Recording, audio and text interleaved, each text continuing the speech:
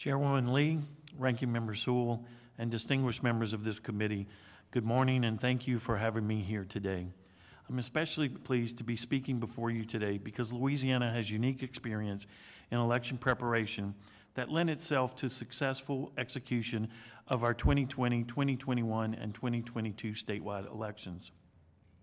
In 2020, not only did Louisiana face the challenges of COVID-19 pandemic, but we also had to contend with several hurricanes and tropical storms in a major election cycle, the last of which made landfall just 6 days before the presidential election. In 2021, we had to contend with another major storm, Hurricane Ida, which made landfall in southeast Louisiana 6 weeks prior to a statewide election. The damage caused by Ida was so widespread and severe that we were forced to reschedule the election. Thankfully, we developed a contingency plan in 2020 called Operation Go Vote, which gave our office, election workers, and partners across the state the tools necessary to successfully implement these major elections. In fact, despite the storms and ongoing pandemic, over 70.1% of eligible voters in Louisiana participated in the presidential election. Since 2014, Louisiana has successfully carried out 9 statewide elections in a row.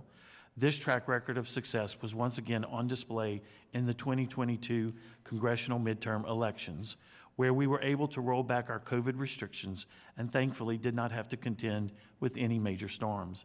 As usual, we finalized the tabulation of results in a matter of hours.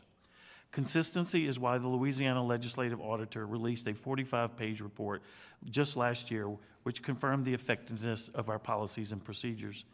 The report stated overall, quote, overall, we found the Department of State has procedures and practices to ensure election integrity, end quote. The policies they cite, in addition to my office's work with the legislature, have been vital in promoting integrity and efficiency in Louisiana's elections. We have worked to pass legislation that banned ballot harvesting, provides more accurate data from Louisiana Department of Health to conduct more accurate audits of our voter rolls, and strengthening the testing of our voting equipment. Further, I'm happy to say that Louisianans overwhelmingly voted in favor of a constitutional amendment in December of last year that prohibits non-citizens from registering or voting in any election in our state. Participation in our democracy is both a right of American citizens and a tremendous responsibility for those that exercise it. It is how we as Americans exercise political power over our government, our nation, and ultimately each other. As citizens, we rely on the assumption that those who have a say over how we govern ourselves are our fellow citizens. That is why the practice of non-citizen voting is particularly egregious. It is wrong in principle, and in practice, it could open the door for foreign nationals with no loyalty to our communities and our country to exercise political power over our fellow citizens. These types of laws have the potential to irreparably weaken one of the strongest ties that binds us together as a nation. Even the Washington Post editorial board agrees.